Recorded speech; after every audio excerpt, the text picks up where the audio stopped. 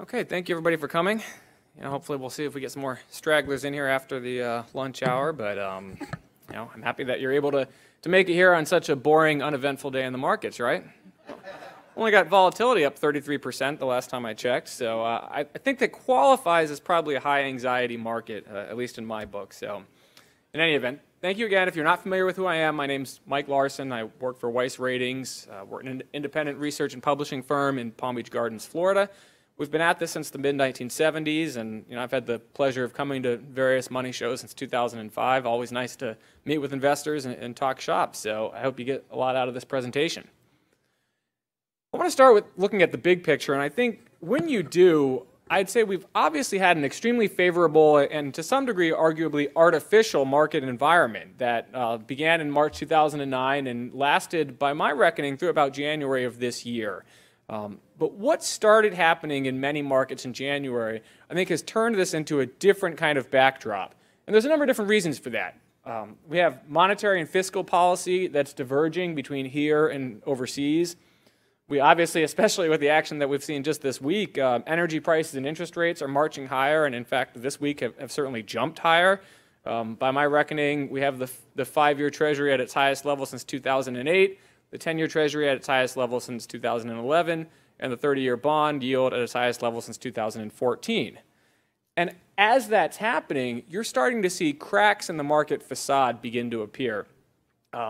Mix that in with what I consider to be a lot of herd-like investor behavior, record high levels of risk-taking by many measures, and extreme overvaluation in multiple asset classes. I think it all kind of suggests that 2018 is one of those years where we're at an important inflection or turning point. And really my best advice to start off is that if you're following that pre-2018 playbook, you're kind of like this guy and doing things wrong. So you don't want to be him, let's put it that way. So in any event, if we talk about what got us here, right? What got us here first? I mean, most of us know the background, so we'll be pretty brief here. But major central banks had embarked on an unprecedented quantitative easing worldwide.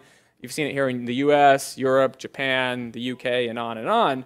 And the collective action of that was to swell central bank balance sheets to more than $20 trillion, which was essentially 4 times the pre-crisis levels that we had. And in conjunction with and along with that, we had central banks worldwide that cut interest rates for a total of about 667 times in the post-crisis period. If you look at, not just, again, the major central banks, but also many of the smaller central banks around the world. In all of history, I mean, the Fed never even came close to printing the amount of money that they did. And it's funny because when you look at some of the smaller blips before the great financial crisis, you have what back then would have been considered a mountain. That little spike there at the end of '99 was what they did when we thought all the banks were going to, not work on January 1st, 2000 after the Y2K situation. But that was considered a huge amount, and obviously what's happened since then dwarfed that considerably. And in all of history, we never had the Fed keep interest rates both so low and so long. That's, it's that double whammy of ultra low rates for an ultra long period of time. And this just shows you every Fed cycle going back to the 1970s. And you can see that that stretch recently was the longest we've ever seen. If you want to visualize what happened to central bank balance sheets, this here shows you all the majors, everything from the Swiss National Bank to the People's Bank of China, as well as the Fed, ECB, and so on. Your left scale is in dollar value, the size of their balance sheets. And the right scale is as a percentage of GDP. So you can see basically both as an ultimate number as well as a percentage of world GDP. We've never seen anything like this. And certainly what also is interesting is after the Fed kind of leveled off in 2014, 2015, many of the other world central banks shifted into overdrive. So what was the collective consequence of all of this happening? I think on some level we've destroyed that rational traditional way of valuing assets. And in many markets, I'd argue, we've seen pretty much a speculative orgy, one of the biggest the world's ever seen. And what's noteworthy about this cycle is that it's not like the late 1990s when that bubble was sort of largely confined to tech stocks, and it's not even like the early 2000s or mid-2000s when it was largely concentrated in housing and mortgages. I'm actually about 200 some odd pages into a book on this, and I think I've been able to find example after example of how this has infiltrated asset markets of all kinds. I mean, stocks of all types, bonds of all types, but it's commercial real estate, it's housing, it's modern and classic artwork, it's baseball cards, NFL teams. There was actually just a story today or yesterday out of Japan where they sold the most expensive bottle of whiskey in world history. Assets of all kinds have been inflated to unbelievable levels. And you see it, again, billionaires row penthouses in New York City, things I'll call garbage IPOs, which I get to. It really shows that the easy money policies that we had this time have created what I've decided to call the Uber bubble, the ultimate example of a bubble, because it's so comprehensive, it impacts so many different assets, and that's what necessarily makes it more concerning than what we've had in the last two cycles. We'll start off, of course, with stocks because that's what most people here are interested in. And this chart just shows the CAPE ratio, the cyclically adjusted PE ratio, going all the way back to the late 1800s. If you've ever seen the work of Robert Shiller, he's the guy behind this. And the idea is to smooth out the earnings cycle, look at how the value of stocks relative to a smoothed earnings cycle is. And the most recent number is right around 33 and change, which is essentially double the long-term average. We did get higher at one point in history. It wasn't really the best time to invest in stocks. That was the dot-com peak. And we're even higher than we were heading into the stock market crash in 1929. Now, what's interesting, though, when you listen to CNBC, you hear a lot of talk about how earnings have gone up, so the price-to-earnings ratio, and it's not all that bad. What they don't tell you about, again, is when you adjust for over the cycle it is, and when you look at other things like price-to-book and price-to-revenue. This chart here shows the S&P 500 market cap as a ratio to revenues, and you'll see at just over 2.1 times, we've never been more overvalued on a price-to-sales basis in the history of the U.S. market, nor if you strip out foreign issues that trade here and then compare that to U.S. gross national product just to sort of get what's going on domestically, we're essentially tied for what happened at the dot-com peak in terms of price to sales, so worth noting. And as I mentioned, it's certainly not just the equity market where you're seeing these valuation issues. It's also house prices. This chart here shows you the S&P Case-Shiller National Home Price Index. Obviously, the big run-up we all know about in the early 2000s as a result of all the stupid mortgage lending going on and speculation, the big declines we had as a result of that bust, and now we're some odd 15, 20% above on a nationwide basis the house price peak we had at the top of the last real estate bubble. This is it's great to talk about numbers, but it's also good to drill down into specific examples. So this I'd like to show you here is 1375 Bird Avenue in beautiful San Jose, California. As you can see, it's not exactly the kind of thing they show on HGTV. It is a 42-year-old, 1,066 square foot house, mostly burned out. You can see plywood over the windows, beautiful place, weeds overgrowing it, and so on. This property hit the market in April 2018 for $799,000. It sold for $938,000, or about 17% over asking, and that transaction took place in 25 days, which gives you a price of $880 per square foot. As a matter of fact, in San Francisco area being one of the most overheated markets in the U.S., house prices were recently rising by more than $561 per day, or about $23.40 per hour. So you could pretty much sit in your living room playing Xbox, and you'd make more money than you would by having a job. So again, that's an extreme example, but you get the idea. And again, what's interesting is the all-encompassing nature. This here shows you what's happened to commercial real estate property. It's a company called Green Street that tracks valuations in CRE. You can see in what was considered to be the largest real estate bubble this country ever saw, that's sort of where it's indexed to 100 there, then the declines to an index value of 62.7, and now we're up around 130, which means we're essentially 30% above the valuations we had at the peak of what is largely acknowledged as the biggest real estate bubble this country has ever seen. So again, commercial real estate. Now, the reason I showed that house example and why I want to touch on some other things is I don't just like to look at quantitative things. I also look at qualitative. What's going on? What can you see with your own two eyes that either confirm or deny what your sort of numbers-based analysis tells you? Well, if you look at what's going on in sort of investment bankers and corporations and how they're behaving, it's sort of like that tacky Girls Gone Wild video they had the guy got arrested for or whatever. I mean, except it's investment bankers and corporations that have gone wild. Total corporate debt, $6.1 trillion at the end of 2017, which is up 84% in a decade. And it's not just the volume of corporate debt, it's the quality of it. Higher risk leveraged loan borrowing, for example, very sort of extreme on the risk scale, is at all-time records. A lot of that money being raised is to fuel what is essentially an M&A mania. And it's interesting, a lot of people look at transactions and buyouts as being a bullish factor for the stock market, and it is to a point. what you see at the top of every cycle is big mega deals that end up blowing up. I mean, if anybody goes back to 2000, it was the old AOL Time Warner deal, $160 million or $1 billion, whatever it was. And obviously that was right around the peak of that market cycle. We have deal pace at a record. We have deal funding up 23% to a record $250 billion. As a matter of fact, we've actually seen a resurgence and an explosion in things called SPACs, special purpose acquisition companies, which I'll talk about in a minute. But these entities are raising record dollar amounts. The only other time we came close was at the peak of the 06-07 credit bubble. And when it comes to leveraged buyouts, private equity firms and what they're paying in terms of prices, all-time record multiples to EBITDA, or core earnings generation, cash generation, multiple of about 11.2 on average transaction in late 17. When it compares to, when you actually did have values out there as a buyout company in 2009 when the markets were at a low point in the cycle, ratios were about 7.7. So visuals are great. This is a chart showing corporate debt outstanding going all the way back to the turn of the century. What's interesting is that even though we had an economic boom in the early to mid 2000s, kind of tied into what was going on in housing, corporate debt didn't do much. It was up, but just kind of crawling higher because that was all about mortgages, home mortgages, and consumer side of the economy. But you can see we've essentially taken off and almost doubled the level of debt we have outstanding on the corporate side this time. So that's where the focus really is. This chart from a company called Dealogic that tracks M&A and so on is really instructive. This shows through the end of the first quarter of this year, the average in their database going back to the mid-1990s, the average volume of deals basically was around $624 billion through the first quarter of each year. You can see in the light blue, I highlighted what the peak was in the March 2000 year, when obviously we're at the top of the dot-com bubble. That was about $1.06 trillion of deal making. The peak at the 2007 credit bubble was about $1.04 trillion.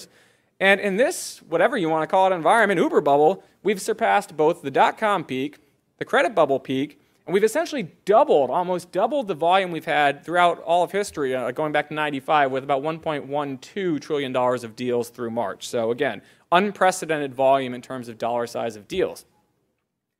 I mentioned earlier the issue of leverage lending, leverage corporate lending. This chart from the Wall Street Journal goes back and shows the volume of this stuff that's outstanding in the US and Europe, US in green and Europe in yellow. You can see all-time record last year, annual issuance, not volume outstanding.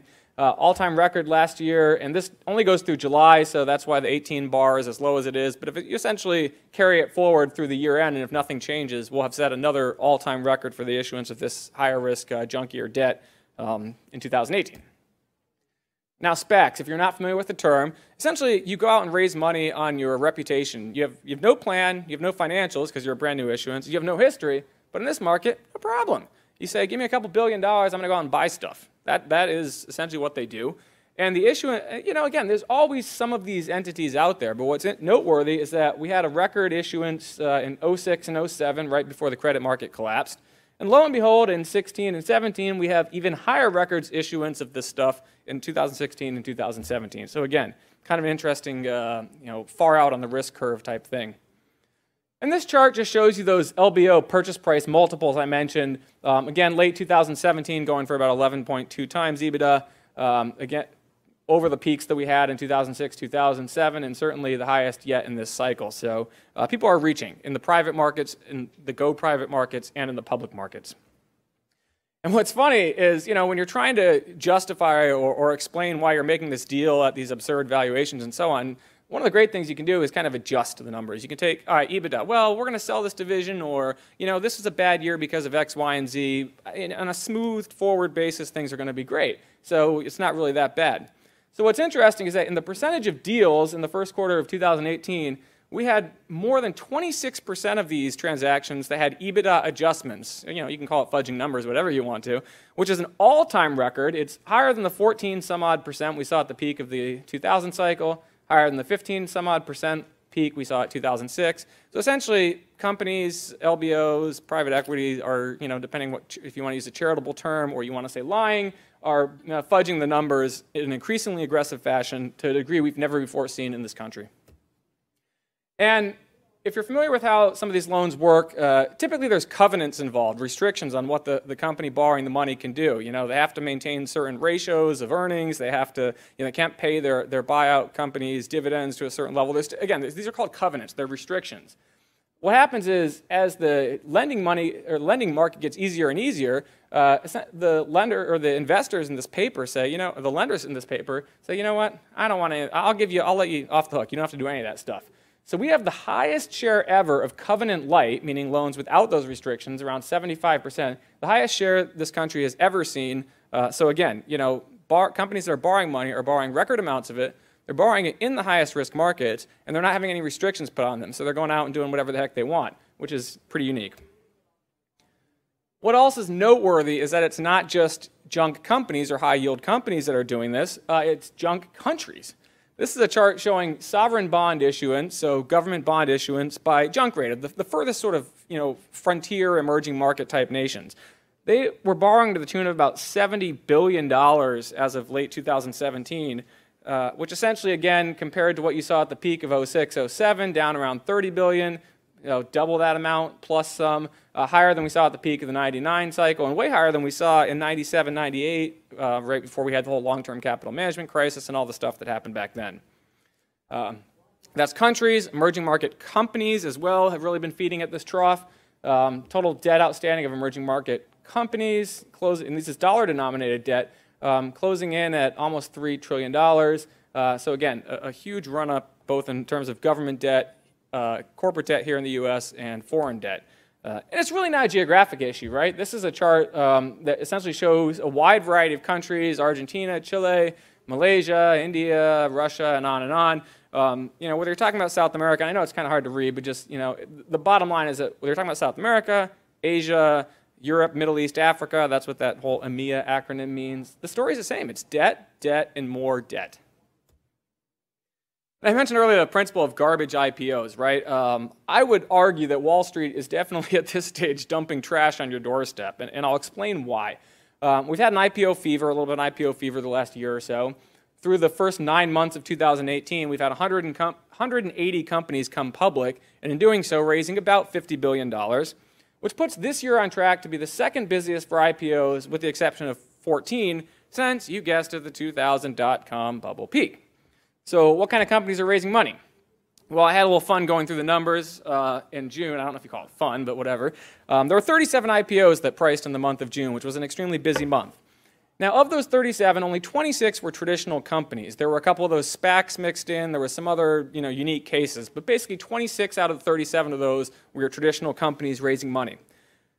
I kind of gave it away here, but I should have asked, you know, if you guessed how many of those 26 companies were actually, you know, surprise, surprise, making money.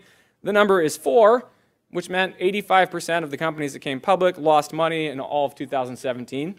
You could say, was that a one-off situation? Well, no. Every single one of the companies that lost money last year also lost money in 2016. And if you net the losses from the money losers against the handful of companies that were making money, you get a net negative number of $754 million. So that's just June, by the way. But it really does speak to this wonderful slide, which I thank the Wall Street Journal for publishing the other day. I had an earlier version of it. This shows you the percentage of companies. And again, percentage of companies is an important point. We have fewer companies going public, but we're talking about a percentage. So it's not the dollar volume or number of companies, which is down from what we had at the mania peak in 1999-2000. This shows you the percentage of the companies that did go public, how many of them lost money in the 12 months prior to their IPO. What do you see? Well, 83% over the first 9 months of this year of companies were losing money, which has now, ding ding, hit a new record, topping the 81% peak. The only time we ever saw it was when companies like Pets.com there were going public in 99-2000. And what's really amazing to me, Uber is just a fun example because you have private market valuations which have gone totally nuts as well. It's not just in public markets. Uber, you know, it's a company that many of us use. I used it to go to dinner last night and so on. Great concept, great company, been around for 8 years. Well, should be a great company, except for one minor detail. They have never made 1 penny of operating profits in more than 8 years of operation. Here's your quarterly adjusted EBITDA, so not even bottom line numbers, minus 597 million, minus 773 million, minus $1 billion and change, minus 775 million. Of course, during that 8+ year track record of burning through several $billion, its valuation has gone up 1,333,233%. So if anybody think that makes sense, good luck to you. What I've also noted is really the dogpiling or herding investor behavior that we've had into the same kinds of stocks. So it's not just valuations, it's not just some of these extreme examples like Uber. This chart simply compares the performance of the Russell 1000 Growth Index, which, as the name suggests, has a lot of technology and other high growth companies, versus the Russell 1000 Value Index, which is made up of the sort of steady Eddie type names, utilities and what have you. And it compares the ratio. So you can see this chart goes all the way back to the late 1970s. There is one huge green spike, or two huge green spikes that you can see. One is right around 99-2000, and one is now. What it essentially shows is that the ratio has never been this skewed in favor of growth versus value, except for one time in modern market history, and when was that? The dot-com bubble peak. Another slide that kind of shows the same thing. It just compares the ratio on an inverse scale of the utility average, XLU, to XLK, which is the technology ETF. Both of those ETFs rolled out in the late 1990s, and you can see utilities, being a value representative, have never underperformed technology to this degree, except for one other time in history, which was the dot-com bubble peak. One other thing that kind of should be self-evident, but I think we need to talk about, is that equity should have some tie to the underlying economy, real GDP, right? The value of assets is somewhat tied to what the economy can produce, what earnings and sales and so on and so forth are doing. But what's noteworthy is because of this bubble environment, we have never had household net wealth, meaning the value of your assets, your homes, your stocks, and so on, has never been more inflated relative to the underlying value of GDP in all of human history. We're trading at right now at about 5.24 times in terms of wealth to GDP. At the peak of the last bubble, that was 4.85, and at the peak in 2000, it was 4.45. So yeah, pretty remarkable. It's a different way of looking at valuation, but I think it is pretty extraordinary to see what's happening with assets versus what's happening with the underlying economy. So what's changed? What are some of the forces that are making the market environment look a little different now than it was throughout this period that started in 2009?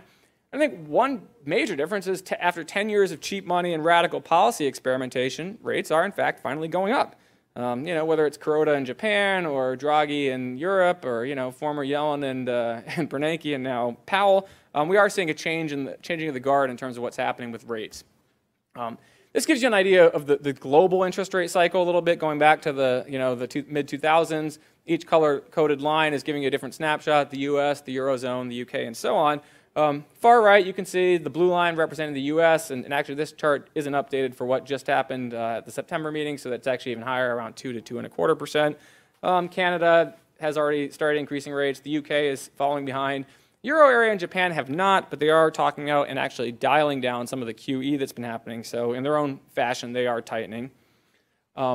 What's really notable about this interest rate cycle, though, is to compare it to what's happened in the last 5 major interest rate cycles since the 70s.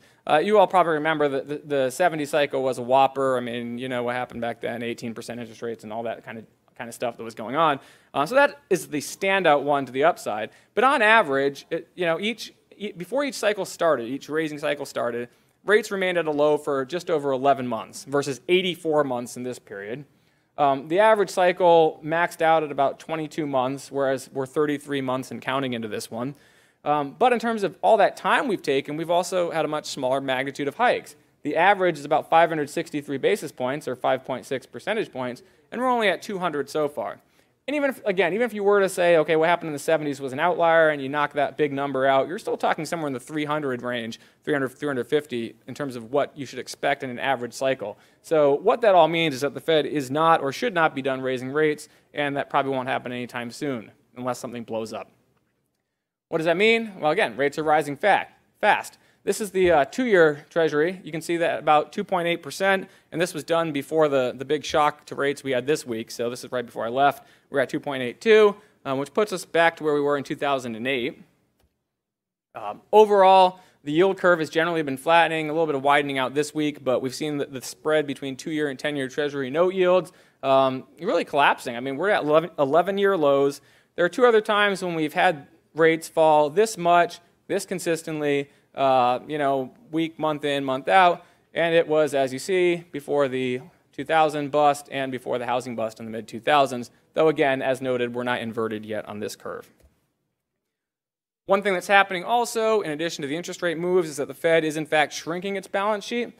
We maxed out at about $4.48, $4.49 trillion in terms of U.S. Fed balance sheet size.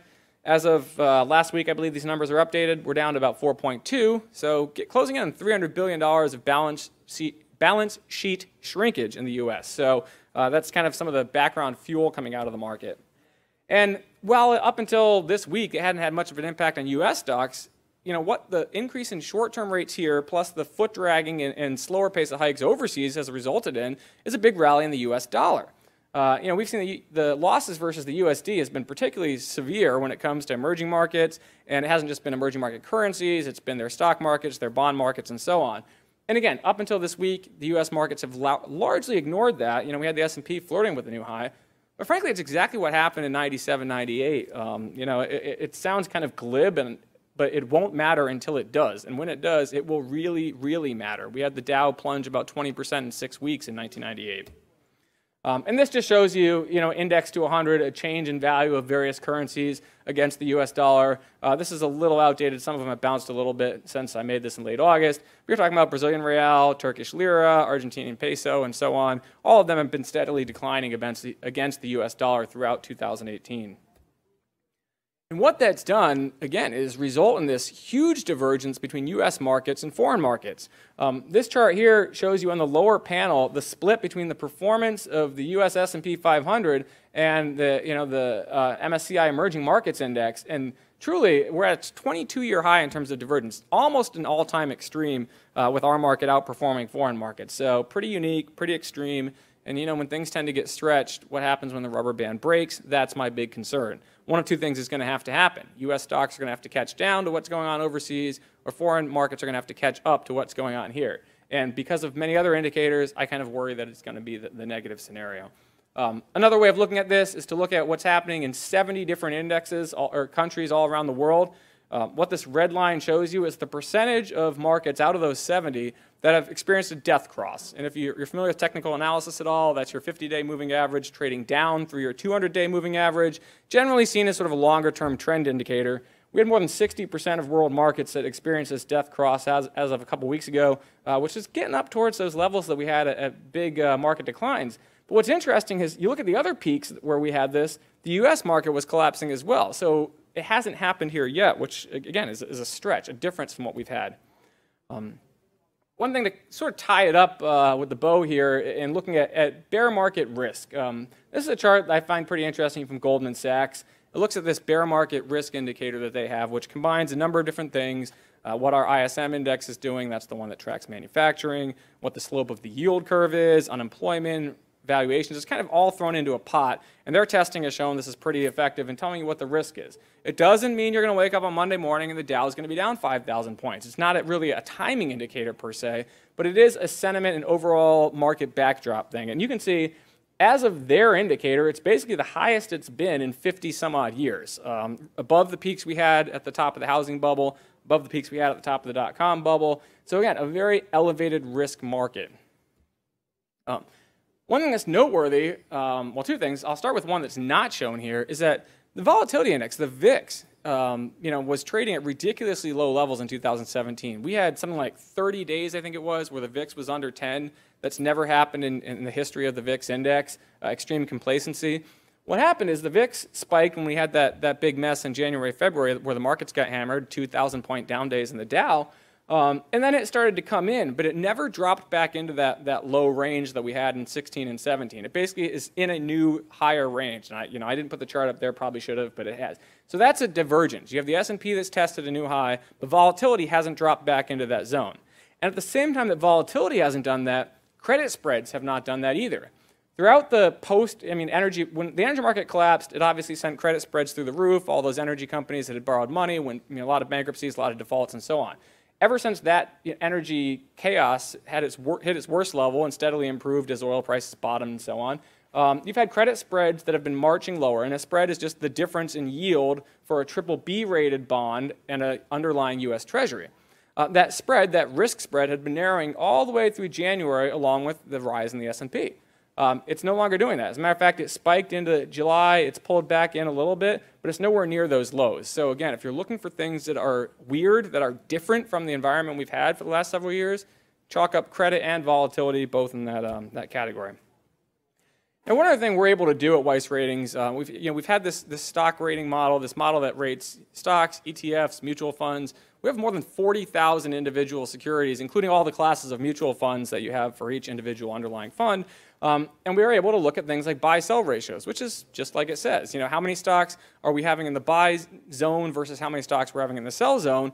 And it generally tracks a healthy market. I've looked, talked to some of the guys that I work with, and it's generally, a good indicator. What I found noteworthy on the left-hand side when I zeroed into the short term, just since 2016, is that our buy-sell ratio actually peaked last summer, in summer of 17. It made a slightly lower high when the market made a higher high in January, and it's made a much lower high this time around, even with the market rebound.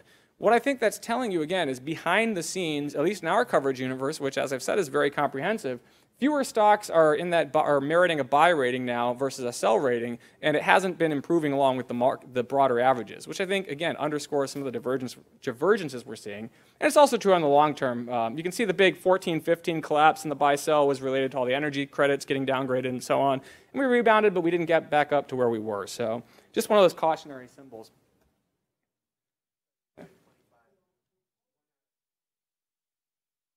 What's that?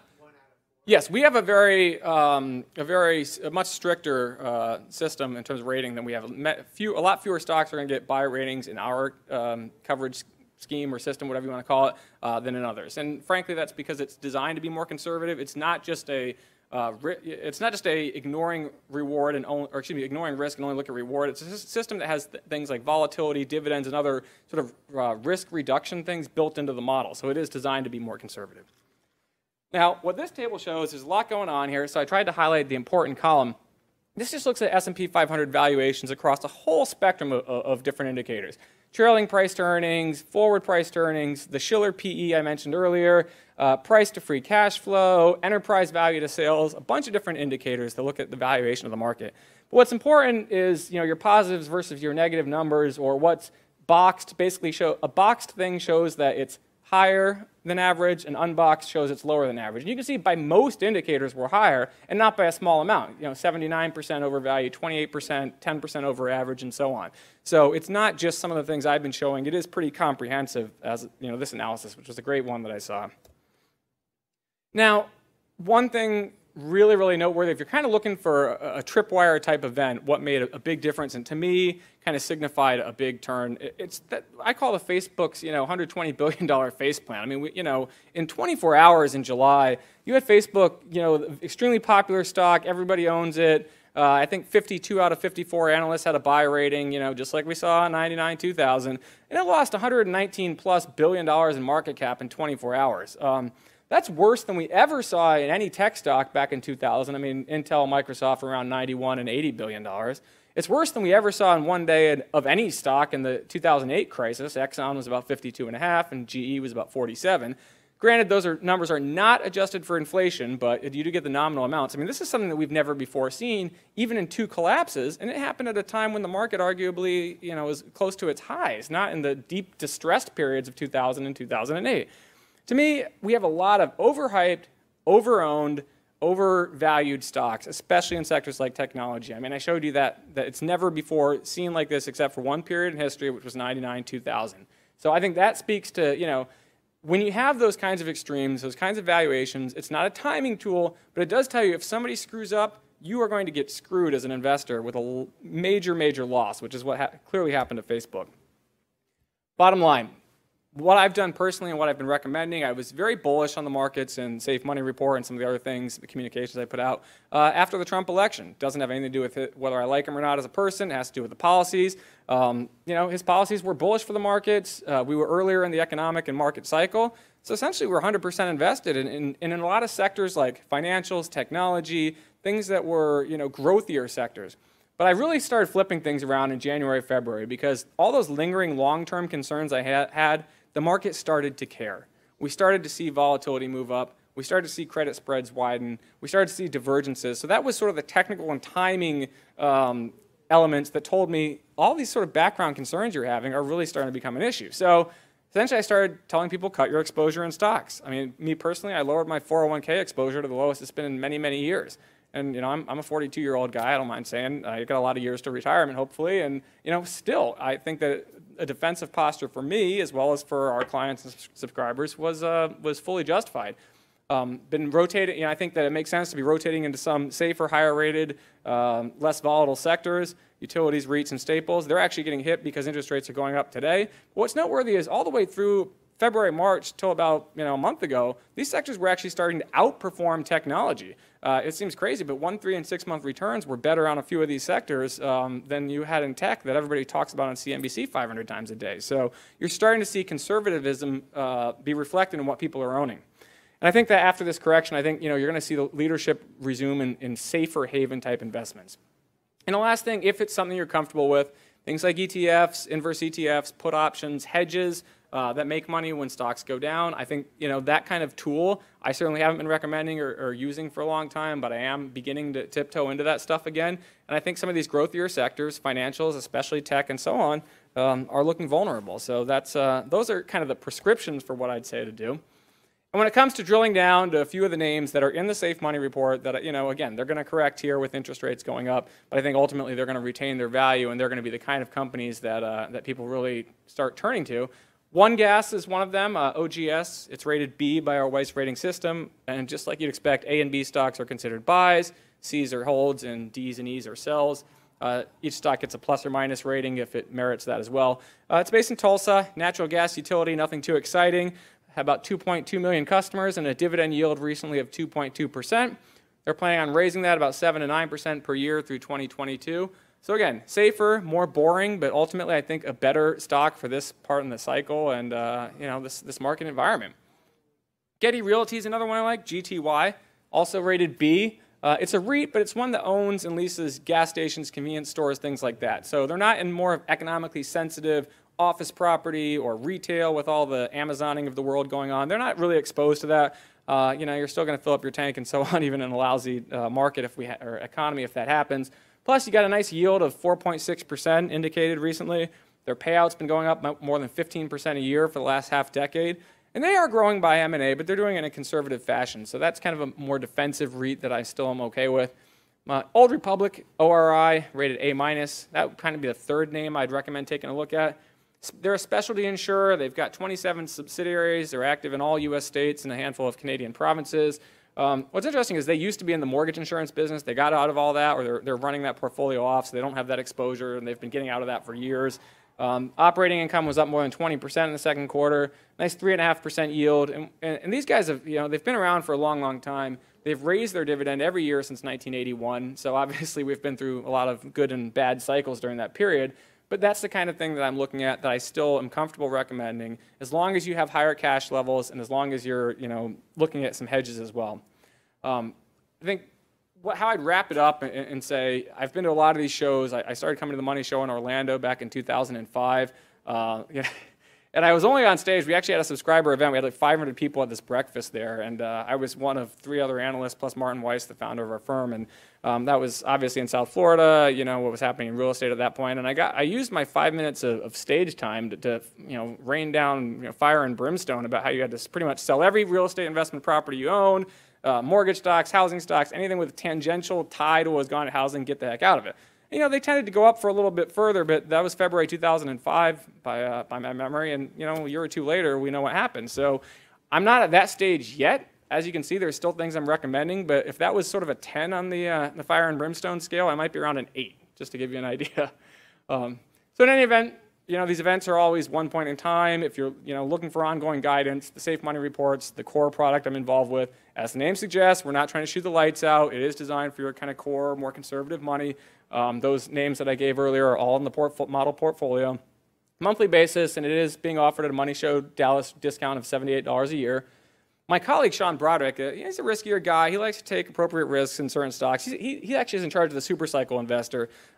More frequent, more risky. It invests in things like junior miners, cannabis companies, for example. He's very bullish on that sector. He knows that a heck of a lot better than I am, and I'm not ashamed to admit it. Anyways, that service is more expensive, but that is a discount from the face value there as well. if that's something you're interested in doing.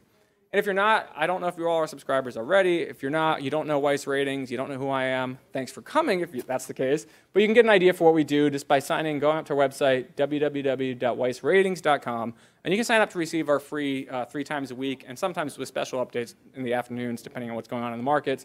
Just has some updates on what's going on. I talk about the same kinds of topics here. A few of the other analysts talk about others. But it's a great way to get introduced to what the company does. So with that, I guess we have a little bit of time for Q&A, so I will shut up and let you guys ask questions. Yes, ma'am.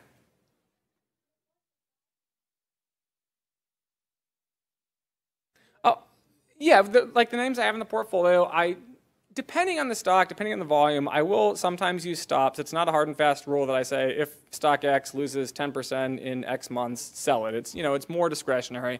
I do use technical levels and so on for determining that. As a matter of fact, I put out a flash alert about 2 weeks ago because of some of the stuff I saw going on where I took profits on a utility that we own, maybe 9.5% in several months, and I put a stop under a storage REIT that we owned, and that got triggered when we had what happened here at about break even. So it moved up, so I moved the stop up along with it. The short answer, though, again, is I'm not using a particular price or percentage pullback. It's discretionary in what I see going on in technicals. Yes? Oh, sure, yeah, no, I'll say buy stock XYZ at, $56, and then if I put a stop in, I'll give a price level and everything. And again, it is a monthly service, but this year I've put out probably 5 flash alerts after doing 1 last year, just because, especially after the January, February turbulence, so it will get active if I feel the need to get defensive or do something given what's happening in the market. Yes, sir? I've been asked at various times in these events about things like Bitcoin, things like cannabis, and I am not going to be one of those people who tells you about or pretend to know what they don't know about. And I'm frankly not an expert in that sector. That's Sean's bailiwick. He's not at the show, unfortunately, but in his service, and he does write. He's in the rotation sometimes, so he will talk about ideas and what he sees happening in that market. But I don't have a name for you, unfortunately, for today. Yes, ma'am. Well, we've had 8 to date, right? I mean, we started at 0. We're at 2 percentage points now. It's all but locked in, barring us waking up on Monday morning and the Dow's down 5,000 points, like I said. I think the Fed's clearly a go in December.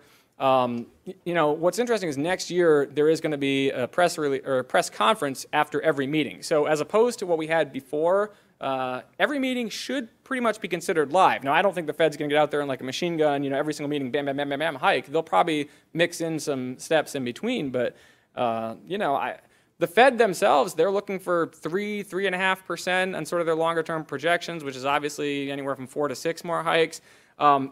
I would say that, when you look at the past cycles, there used to be sort of like that last boom situation where you had the Fed really get aggressive. In May 2000, you probably remember Greenspan hiked 50 basis points, and that was it. I think if this Fed had never gone through the great financial crisis, they probably would have hiked 50 last month. I think that the data, the inflation stuff they're looking at, you listen to the comments they're making, all these former former doves have really gone, full hawk now. So, and Powell, I think, is a different Fed chairman, obviously, than Yellen or Bernanke or even Greenspan. I mean, I think he really, they won't admit it, but in their language, they've talked more about asset, valuations. Financial stability risk is sort of their jargon for it. But I think they're concerned about some of the same stuff I am, even though they won't, come out and say it. One last thing I know, I'm telling you more than you probably want to know. But Powell did an interview earlier this week, I think it was, on TV, and he kind of slipped up. He said something like, "This is the top of the cycle," and then he corrected himself quickly. He's like, "I mean, this is far into this." I forget how. But he actually did let it slip in a Q&A. He said, "This is the top of the cycle." And I laughed when I saw it. I actually put it on my Twitter, which is Mike Larson, if you want to see it. And I said, I don't think he meant to say that. But that tells you a little bit what's going on up here. So kind of interesting. Yes, ma'am.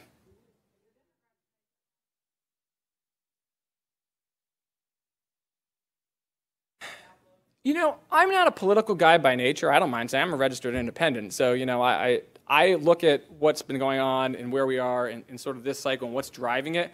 I really think that politics grabs a lot more, from a purely economic standpoint. Forget everything else, and obviously it's hard to in real life, but as an investor, if you look at just a pure economic standpoint, I think that politics and the actions that are happening in the political arena get a lot more credit for impacting markets than they really are. I think this monetary stuff that's going on, and to some degree fiscal policy kind of turbocharging things in the last year, I don't think it really matters. I think that the economic and interest rate cycle is taking over, and when you start to see some of these asset markets begin to pop, you're already seeing it in a few housing markets where you're seeing things kind of roll over. That's going to be the driver of the stock market averages. I don't care what Trump tweets or what whether the Democrats get the House or whatever. I think that it's going to be really driven by this stuff. So it certainly in 1-2 days, maybe a week or two, it could impact things bullishly or bearishly, but I think these are the factors that are really driving the markets.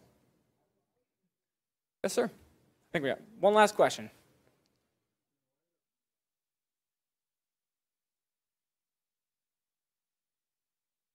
Yep.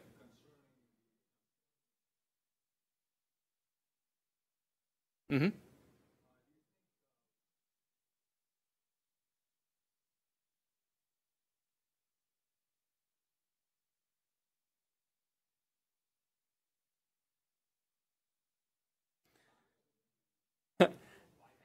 It's really funny about Jobs Fridays. In all the years I've been doing this, whether you're talking impact on bonds or stocks, it's not just that it's hard to determine whether good news is good news or good news is bad news. It's also good news is sometimes good news for an hour, and then it's bad news by the end of the day. I mean, I've seen really strong job reports where the bond market gets crushed, and by the end of the day it's up. I've seen days where it's a lousy number, and it comes out, and then the bond market goes from being way up to down.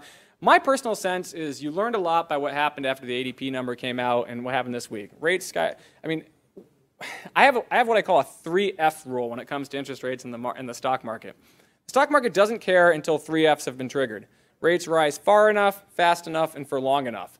And it's clear evidence from what happened this week that we've kind of flipped the switch from rates are bullish, rates are great, it shows that the economy is doing well, to, oh, geez, rates are going up. How are all these companies going to fund their buybacks? How are, what's going to happen to these interest-sensitive sectors and so on? So if you force me to make a prediction, I think we could get a great number, and I think the stock market could tank. I mean, that's, what's driving the market now? I think we flipped that switch from good news is quote-unquote good news to good news is actually bad news.